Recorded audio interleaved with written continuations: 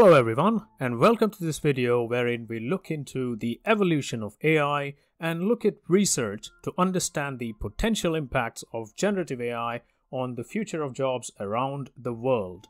Are we going to worry about AI taking our jobs very soon? Let's find out. AI has entered our lives in most things that we do, be it various technologies powering our phones, the smart driving features we use on our modern cars, home security systems, education systems, and so on. But the latest generative AI applications developed are not only able to perform routine tasks like processing and classification of data, but also complex tasks like writing innovative pieces of content, answering questions and concerns, creating digital art, and composing digital music. Now, technological advances and the resulting changes in workforces aren't new. Technological changes and job changes are the norm in human society. But technological advances in the mid and late 1900s were focused on manual workers. And new advances in machine learning are ensuring that computers would soon be performing cognitive tasks to a quality that would affect white-collar workers in multiple specialties too.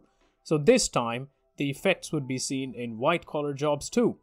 Recent research has indicated that latest generative AI models are increasingly becoming capable of carrying out tasks that span coding, mathematics, design, medicine, law, psychology, and more, suggesting early forms of reasoning. The focus of this video is therefore going to be an overview on how we got to this point, what generative AI is, what the future of the job market looks like with the advancement of AI in general and generative AI in particular, what jobs could be affected the most, and how one can try and adapt to the advancements in AI.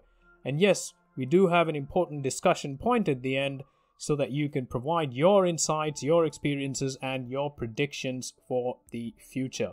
So how did we get here?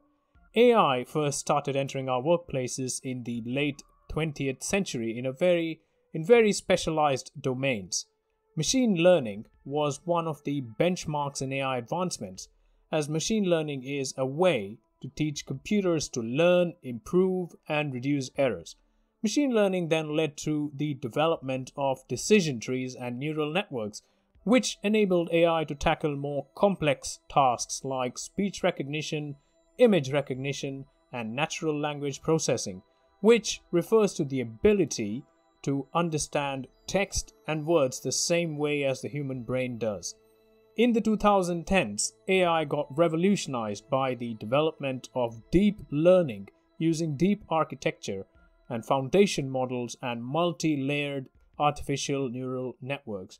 So, we essentially took inspiration from the way the human brain processes neurons and tried making information flow in the same way in computer networks. Advancements in deep learning gave birth to tools like chatbots, virtual assistants, and other intelligent automation tools. Generative AI is a byproduct of deep learning, specifically designed to make machines learn the same way as humans do, but with access to virtually unlimited information available in the World Wide Web. Generative AI can actually create multiple forms of brand new content when instructed by a user, and it actually learns and gets better with every use. OpenAI's ChatGPT-4, which stands for Generative Pre-trained Transformers, is one of the latest examples of generative AI's advancement. At this stage, most of us have either heard about, read, or used ChatGPT. Many of us also know of generative AI image creators like DALL-E by OpenAI, or Microsoft's Image Creator, or Dream Studio by Stability AI. The usefulness of image creators is such that many of the images used in this video are actually created by one of them. There also exists a host of AI music generators like Mubert and Ava, which can enable one to create music or compose entire songs without knowing musical instruments or the basics of songwriting.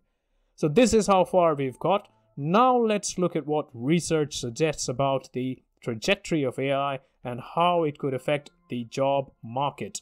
Firstly, research suggests that AI in general has a greater potential for job augmentation than automation.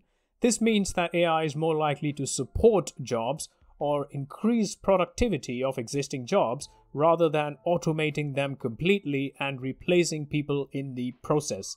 Now, that is what research suggests at this point. Going forward, please note that when we say augmentation, we refer to supporting existing jobs in the current scenario, and when we mention automation, we refer to jobs getting automated, resulting in potential human job losses. A 2023 research paper by the International Labour Organization in Geneva suggests the following. Generative AI has a high potential for automation and augmentation for individuals performing work that can be categorized as knowledge work. Now, knowledge work essentially includes a category of professionals who apply analytical and theoretical knowledge through acquired training. So this category actually includes professionals like analysts, programmers, technical writers, designers, clerical staff, and so on.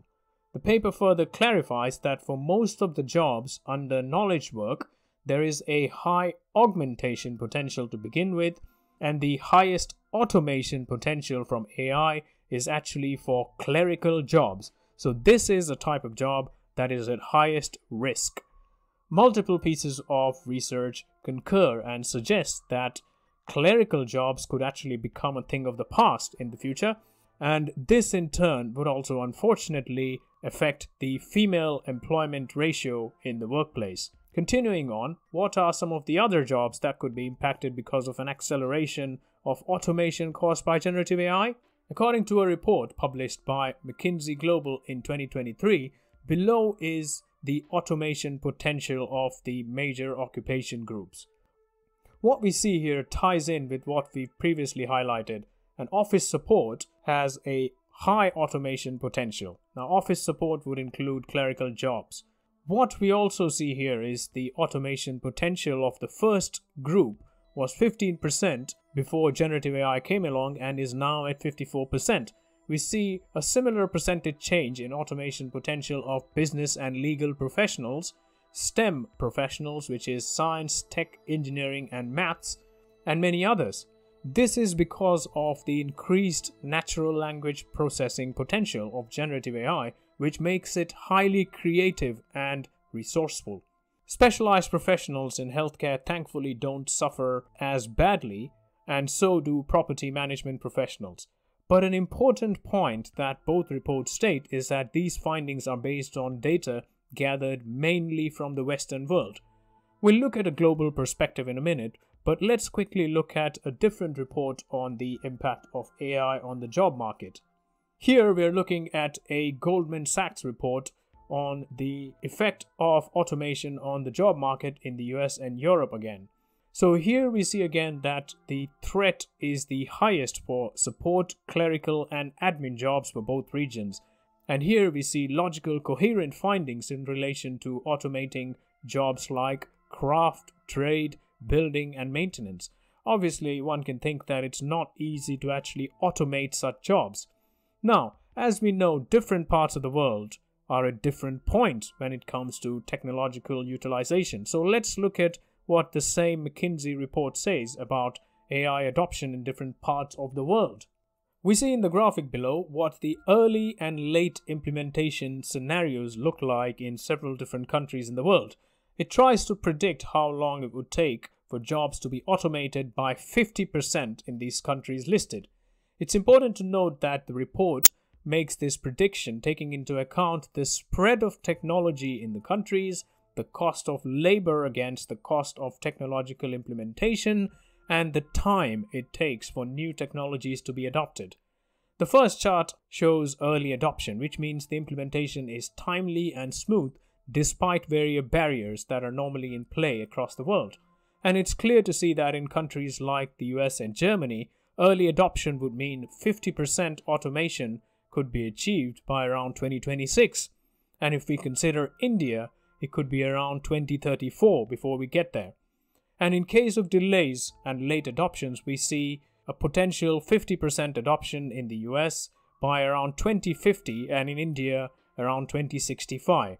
Now, in a global perspective, one can assume that a late adoption is more practical to consider than an early adoption.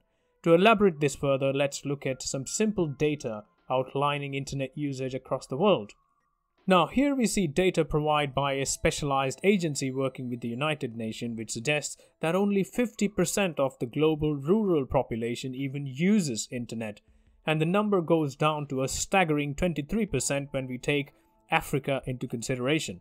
This implies that for generative AI to fundamentally shift the economic and employment balance, the world will firstly need a rapid deployment of stable, fast internet connectivity in many parts of the world.